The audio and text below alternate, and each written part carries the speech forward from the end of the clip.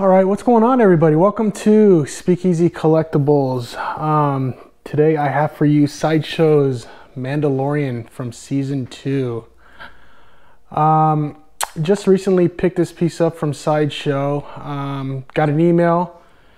They were giving $150 off this plus free shipping, and I jumped on it. I've been wanting this piece for a while. I know there's a lot of controversy with the pose. Now, I had the Iron Studios one, and I know everybody seems to love that one the best. I'm one of the few that actually don't like that piece. It bothered me.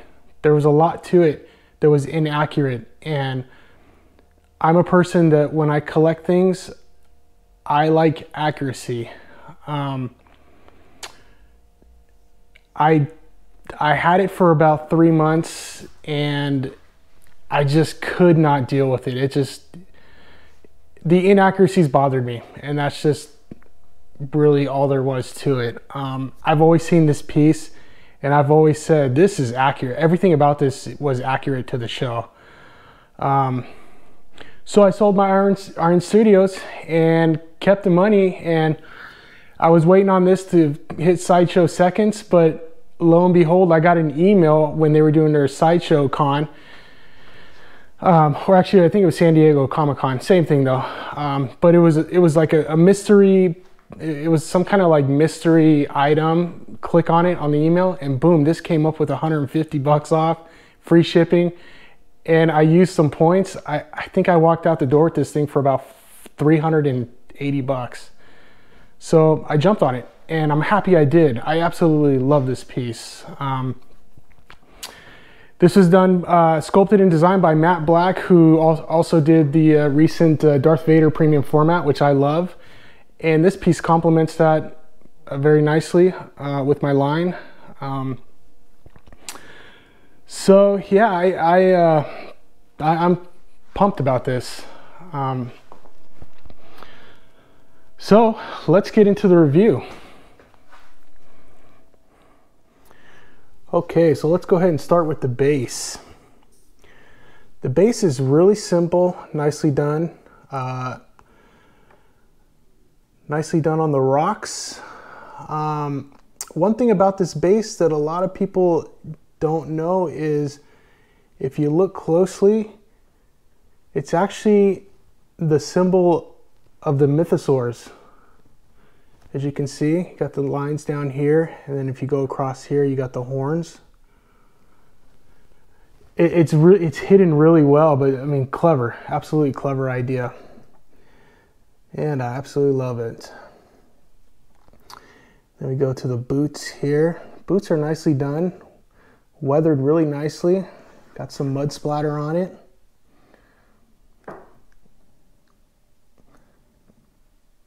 Very nicely done. And then you go up, and it looks like he has some shells for his rifles strapped along the boot.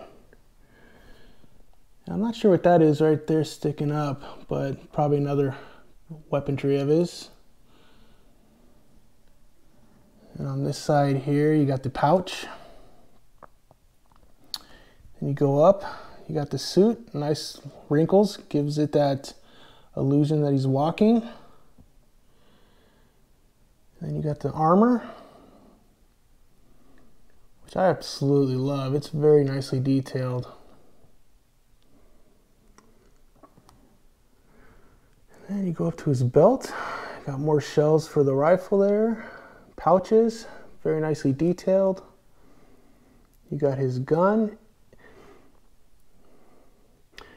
In the back here, what I like about this pose, and this is, you know, completely owner interpretation. I feel he's moving the way he is because if you look closely, I think that hand is about ready to grab the gun, and that's what he's doing. And if you ever watch when you're walking and you're about to grab your firearm, you always do that weird side thing, you know, to get ready to engage. And that's what I truly believe it's doing. Again, my interpretation, my opinion. Everybody sees differently, but you know, that's what I see. It makes sense to me, and I'm not bothered by this, not one bit. All right, then you go to the gloves, nicely detailed. You got the brownish yellow with the dark colors. Got his rifle, nice silver, nicely detailed. Then you go up, got the wrinkles on the suit, makes it look like his arms are folded very nicely. Then you got his strap for his rifle. Again, that's nicely detailed. I love the texture here, makes it look like real leather. And then you got the Beskar, which is, if you look in the cracks here, gives it that weathered look. And what I like about this Beskar here is you don't have that orange peel effect. The Iron Studios, it just bothered me, man. I just did not like it. It's just, I don't know. But this is nice and smooth, shiny, looks like metal. Go to the armor here, nicely done, nice little sheen. And then when you go over here, you have the symbol of the Mudhorn. Nicely done. Then you go to the helmet. Love the helmet, nice weathering. You can't really see, but there is weathering there up top.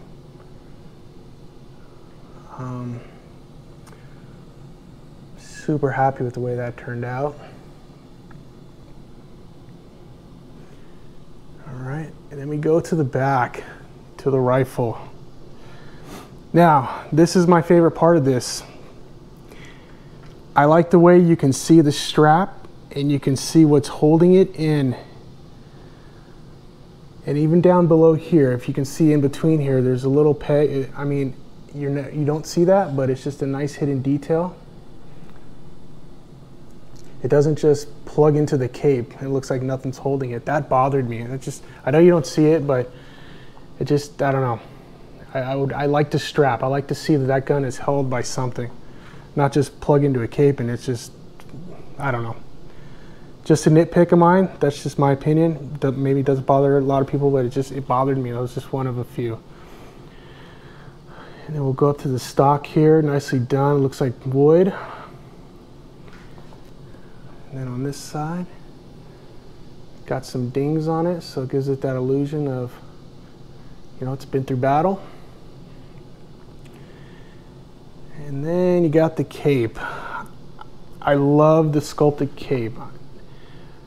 My only gripe about this is where Iron Studios was better. It shows weathering down here, which I do like. I just wish there were some holes. I wish it was torn up a little bit. That would have been true to the show, instead of being a, you know, full-on no holes. But you know, we got some weathering, so I'll take it. All right, the other thing on the rifle that I love, I hope you can see this, but if you see all that discoloration, it looks like it's like heat scorn. Looks like it's just been fired, or it's, you know, it's been used, so you get that kind of scorn look that you see a lot of times on automobiles, like on gas pipes, just from the heat, like heat scorn. I love that, man, and it really pops in the light. So, very impressed. Okay, now comes the cool part of this statue, is the pram, Grogu. This is the accurate pram from season 2. And I love the way this looks. If you can see inside, nicely detailed. And then you got little Grogu on there. I think Grogu turned out great. I love his clothes, nicely detailed. The eyes are shiny, nice and big, and I thought they did a fantastic job on that. But just the illusion of it floating, that's what I love it. The Iron Studios one, to me, it just didn't give it that effect. It looks like it was just sitting on that rock. And I showed a picture of a buddy of mine, and that's when he just told me, like, no, it doesn't do it for me. just looks like it's sitting on the rock. I was like, yeah, that's it. Okay. So, but anyways, guys, very happy with this piece. I know it's, you know, there was a lot of controversy on this, still is. It's still not a favorite of a lot of people, but definitely is mine. I'm happy I got this. I love it. The pose is not as eccentric as it's shown in the photos. Once you get it, it's really, it doesn't show like in the photos. But you know, again, it's owner interpretation. It's what you see, and you know, if it bothers you, then it's not for you. But definitely see it in person before passing judgment. That's for sure. But anyways, thanks for watching, and till next time, we'll see ya. Bye.